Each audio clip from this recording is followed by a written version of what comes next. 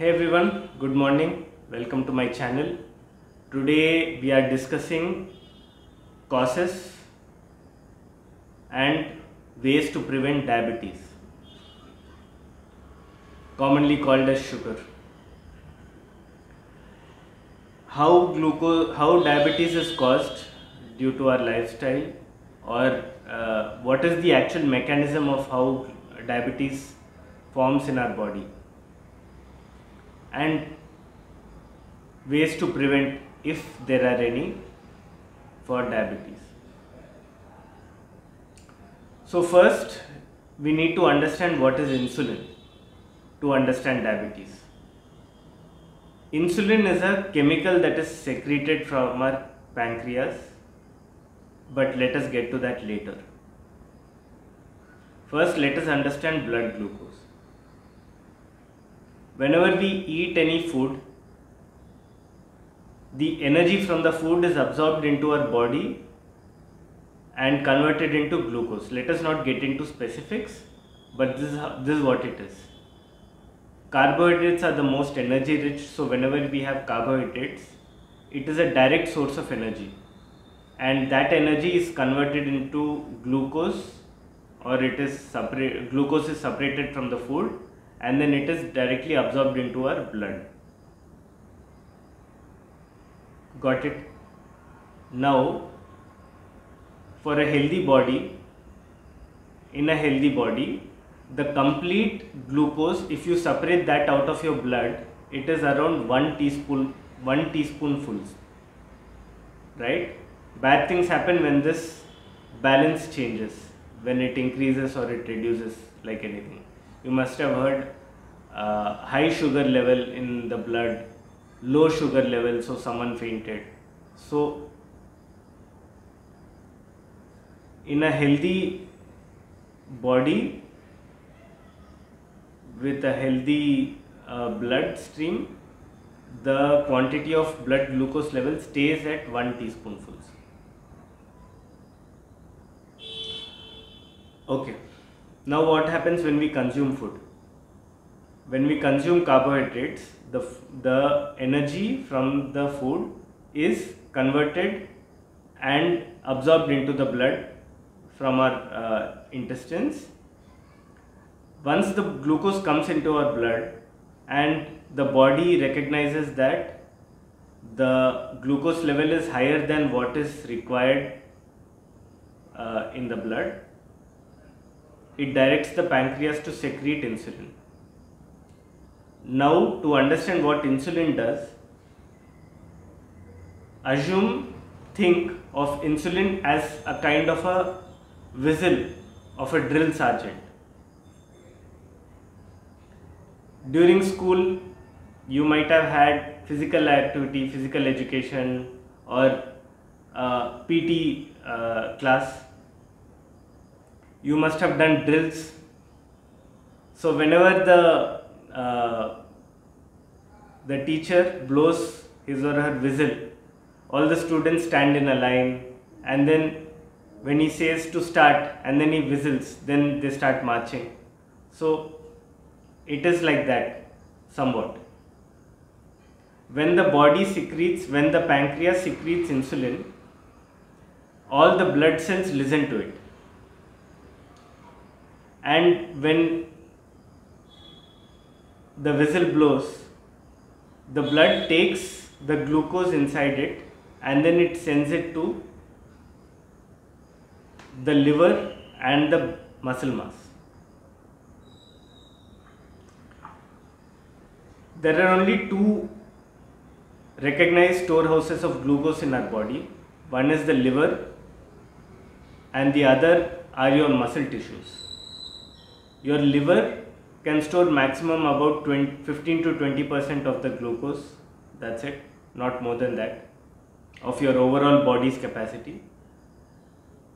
About 80% of the glucose storing capacity is in the muscle fibers. So what the blood does, once the insulin is blowing its whistle, the blood sends the glucose into the liver to store some and the rest to the muscle fibers. and this system works tremendously well. Whenever you observe yourself, whenever you have any high energy food like rice or ice cream or anything, even fatty foods, because at the end everything gets converted into blood glucose and then it gets absorbed. You don't suddenly faint or fall sick, because your body is working really well to quickly bring down the glucose level into the balanced territory, and then sending the additional glucose into your muscles, your liver, and the excess glucose that is still left out is being converted to fat and stored into fat tissue. So, just to understand perfectly, insulin tells your body to store away the glucose where and when it's necessary, and the stored glucose is used by your body when it is required. Now you must be thinking, why does muscles require so much, and why does it have 80% of the body's glucose storing capacity? Why isn't glucose always stored into converted into fat and then stored under the skin? So glucose or glycogen, like how biologists refer to it to, they are the fuel for the engines that are our muscles. Think of our body like a car. You know, the bigger the car, the heavier the car, the lesser mileage it gets. Why? Because the engine needs to pull the weight, transport the weight, and it needs to burn a lot more fuel. Also, as the size of the engine increases, the amount of petrol or diesel it consumes increases, right? Right. Now, you might have observed that even when your car is stopped at a traffic light and it is idling, even then, just to maintain the engine in its on condition, for lack of a better word, it keeps idling and it keeps burning petrol for the engine to be running, right? Same with the muscles. Don't think that muscles only consume glucose, glycogen only when they are activated or you are doing some physical activity. If there is muscle mass, muscle fibers, just for them to stay alive and for them not to waste away, it needs a basal metabolic level of glucose or glycogen for them to stay that way, right? That is one. Next, whenever you are actually doing physical activity, it's not that you have to have food, then only you can do the physical activity. No, right? You have your meals only 3 times a day, or for some people 2 times a day, right? How is the body keeping energy for you to carry on your day-to-day activities daily without consuming food every second? No, right? Whatever glucose that is required for your muscles to function is stored in the muscles for some time. That's why when there are marathon runners, after some amount of miles under the belt, they have some food packets with them that they consume quickly for a quick release of energy, or else they would not be able to go finish the marathon. They need store. So what happens is, the glycogen that was stored in their muscles was exhausted at that point, and then they had to consume more. So this is why muscles store glucose. So coming to what happens to the excess energy that is left after all of it is stored in the liver and the muscle fibers, the excess energy in the form of glycogen is converted into fat molecules and stored under our skin, or there are other places also to store, but the majority and the most capacity of storing fat is under our skin, and it is almost limitless. It takes a superhuman effort to exhaust the fat storing capacity of our body. You can store fat in your thighs, stomach, like all males know about, under our skin, under the pads of our hands, everywhere. So there is no limit to it. But that said, it's not that you have a lot of food today and then immediately it gets converted into fat and stored into fat tissue. If there is already a fat tissue there, it also has some specific capacity, not more than that. It takes some time to develop the fat tissue for storing the fat. So if you assume that the fat storing capacity is like a bucket, reaching the capacity of the bucket and then overflowing it, that again has negative consequences. To increase the size of the bucket, it takes some time. So reaching the capacity of the bucket is already hard, but if you do it, and if you do it a lot of times, some of the fat gets stored into the liver, and then because of that it is the major cause of fatty liver disease. But that is not the scope of today's topic. I will talk about that later, but that is it.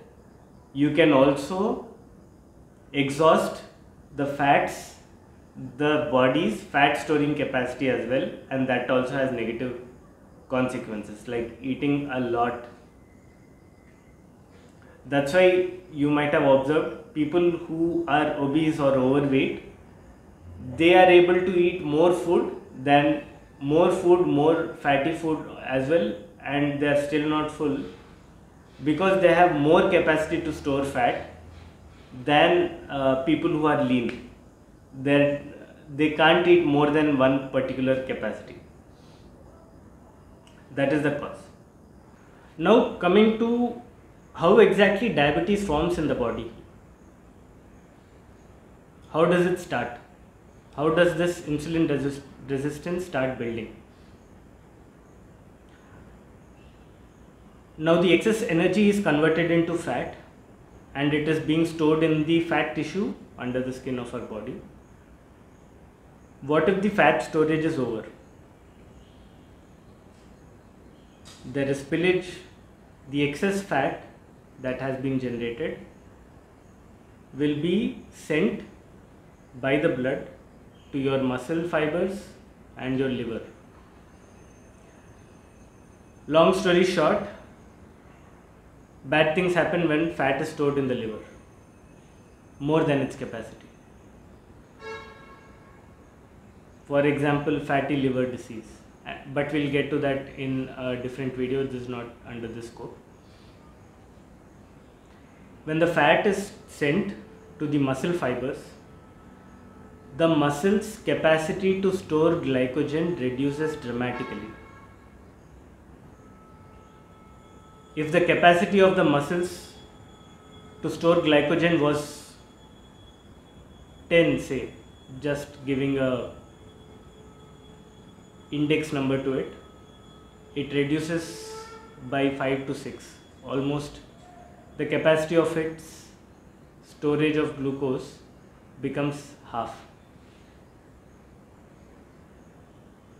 So even the muscle mass that you have built, and it's very difficult to build it, even that muscle mass becomes very ineffective in storing glycogen.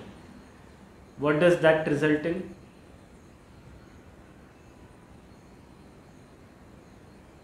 Higher blood glucose level. For this, what happens? Brain thinks this is bad, let us secrete let us get the pancreas secrete more insulin. This becomes into a vicious cycle. Pancreas secretes insulin, higher and higher amounts of insulin to get the blood glucose level under control. What I was mentioning, 1 teaspoonful of glucose.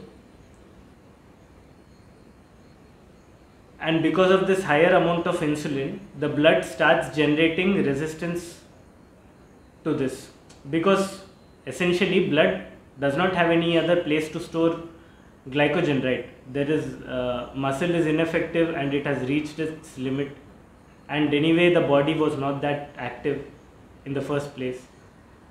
The liver, that also has finished its capacity of storage of glycogen. Blood does not have any other place to store glycogen than itself. So the glucose stays in the blood, higher and higher levels of glucose. Insulin increases.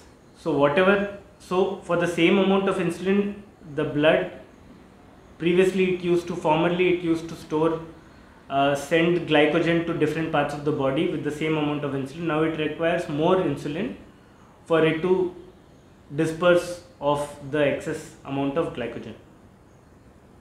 This is called insulin resistance building, and as and when this increases to a certain level, the body reaches a pre-diabetic level and on its progress towards full-fledged diabetes. This is the mechanism essentially. Now you might be thinking that what is the problem? There are lots of people living with diabetes. Lots of people have diabetes around you. They are having their pills that the doctor has prescribed to get their sugar levels under control, glucose levels under control, blood glucose levels. Or some people who have higher level of insulin resistance, they actually get syringes to inject insulin into their blood directly. So what is the problem? You might be thinking that we live with diabetes. Lots of people do live with diabetes. What are the bad effects of diabetes is, people with diabetes have a 100% higher chance of fatality in the next decade compared to someone without diabetes. Now what do I mean by that? If there is a person with diabetes and there is a person without diabetes, all other variables remaining the same, the probability of the person with diabetes succumbing to any sort of morbidity and dying in the next decade is 100% more, as in twice as likely than a person who does not have diabetes to die in the next decade.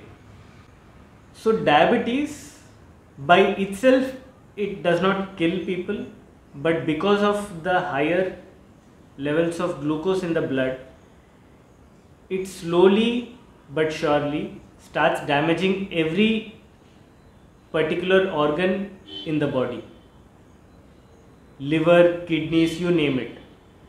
All bodies slowly start to die out and they start becoming ineffective to maintain the body's usual processes, and that leads to early death. And the problem is, diabetes is a preventable disease, but generally people do not deem it so. They think, yeah, we have reached 40s, we have reached 50s, definitely we have to have diabetes, right? Everyone has diabetes at this age. They get alarmed when they get diabetes at a younger age, maybe in their 30s. But diabetes, even at 40s or 50s, it is completely preventable, absolutely preventable. It is not in our fate that you get diabetes, even though in your family everyone has diabetes, maybe the older ones, parents or grandparents or uncles, aunts, everyone. It is not compulsory, it's not mandatory that you have to get diabetes. You can still live a healthy life without diabetes as well. We'll come to the preventive steps now. So some small steps if you take in your daily life, you will be able to prevent early onset diabetes or avoid diabetes completely in your life. And they're very simple. It's not very difficult. First thing, directly hitting the cause of the problem. Blood glucose level spikes. Whenever you have carbohydrates which are pure carbohydrates, now what do I mean by that? Pure refined carbohydrates that are ultra processed. For example, say chips that you directly eat from your store-bought packets,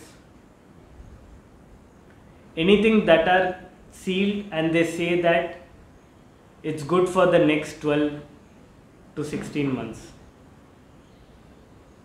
All of them are ultra processed. How can any food stay safe for such a long time? Because they have added lots of preservatives and chemicals on it. That is called ultra processed. So when I said refined carbohydrates, example of them are white rice, white bread, all of these. You must be knowing this. Having these foods, they are very easy for the body to process, digest, assimilate and release the glucose directly into your blood. So it's very easy for the body to do that. Now to avoid this, avoid the spike, glucose spike, you can have these carbohydrates, not a problem, have these carbohydrates with some sort of foods that slows your digestion down. For example, having foods that are high in fiber. What are foods that are high in fiber? Green vegetables, salads, onions, cucumbers, carrots. So usually Indian foods, you must have observed, they have usually a side of cut vegetables that can be eaten raw, like onions, cucumbers, tomatoes and all, like I was mentioning. So sticking with our traditional Indian meal plan is also a good idea. The raw vegetables that you have a lot of fiber, so they form a base at the bottom of your stomach just before the food enters your intestines for digestion. The fiber acts as a stopper, slowing down your digestion process and the absorption of glucose into your blood. This smoothens out the curve. Instead of giving you a glucose spike when you have rice or whatever, having the fiber in between gives you a better glucose level curve in your blood, which should ultimately impact how quickly, how much insulin is required to get your glucose level back under control. Simple thumb rule is have fibrous food before your starchy meal. The second way that you can prevent early onset diabetes, and this is not related to your food intake, it is building up your muscle mass, muscle fibers. It may sound difficult to do, but it is not. And even a very small delta or an increase in muscle mass in your body plays an exponential role in storing extra glycogen in your blood. So I can't stress this enough. Building muscle mass is absolutely important for preventing diabetes. Your blood and your insulin has a very large storehouse of storing extra glycogen in your muscle fibers, and in general building muscle mass, you can't go wrong. It prevents a whole lot of metabolic and lifestyle diseases that are being caused nowadays across the world and particularly in our country. Now, a general advice of how you can keep your diabetes or your blood glucose levels in check under regular monitoring: you should have a minimum of 2 tests per year. Better if you could do it 4 times a year, but 2 times a year is a really good way to keep your blood glucose levels in check. You will at least know what to do, how to course correct if there are some deviations. Particularly in your blood test, keep a track on your HbA1c results. Hemoglobin A1c, it stands for. A1c is a biomarker for how much glucose on average as a percentage of your blood was there on average in the last 3 months. Usually our blood cells are alive for 3 months. The lifetime of a blood cell is 3 months. So that's why this particular marker will let you know on average last 3 months how your lifestyle was. Did you have lots of glucose spikes?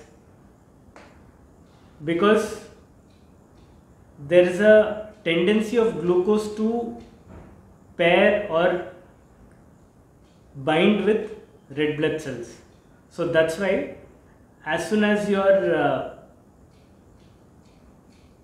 blood gets combined or bonded with the glucose molecule, they reflect into this HbA1c test. A1c is the percent of glucose level in your blood. A normal result is between 4% to 5.6%. If you have your HbA1c levels below 5.6%, you have nothing to worry. If it's below 4, you have something to worry because that could indicate low blood sugar, which is also bad. 4 to 5.6 is what you have to aim for. If you are coming closer to 5.6, it would be better if you could get some control over your blood sugar spikes. If your HbA1c level is above 5.7%, your A1c percent, above 5.7% and in between 5.7 and 6.4%, that indicates pre-diabetic level of HbA1c levels. You are in a very large danger of contracting diabetes quickly. This is a pre-diabetic level, experts say, and above 6.5% is you have diabetes. There is nothing you can do about it, but still, if you can inculcate these preventive measures, you might, and there is evidence that you can get back your HbA1c levels below 6.5% or even below the 5.6% A1c levels for you to be not diabetic. So there is evidence, people have brought it back down through exercise, muscle building and building back the insulin resistance or reducing the insulin resistance that was built due to the lifestyle. A disclaimer, this video is for those who are not having type 1 diabetes. Type 1 diabetes is sometimes you get it very early, maybe even in your childhood because of genetic factors. This video is not for them. This is for type 2 diabetes, which is absolutely preventable in my opinion by just changing some small things in our lifestyle. So this is for those with risk of type 2 diabetes or people who want to prevent that, and not for the people who already have type 1 diabetes within them. That dealing with the type 1 diabetes persons is not in the scope of this video. So guys, I hope you like this video. This is it. This video, in a short summary, this video told you about what is insulin resistance, what is insulin basically, and what are glucose spikes in blood, and where does glucose go and store themselves within the body, and ways to prevent diabetes, early onset diabetes within us if it is there in our hands. And I am stressing this again, I am emphasizing this again, preventing diabetes is completely in our own hands, and we can script our future if we can follow these simple steps to prevent it affecting our lives. So thank you, and please comment if you have any questions regarding this, or you have any suggestions of topics that I can take up in future videos. Peace.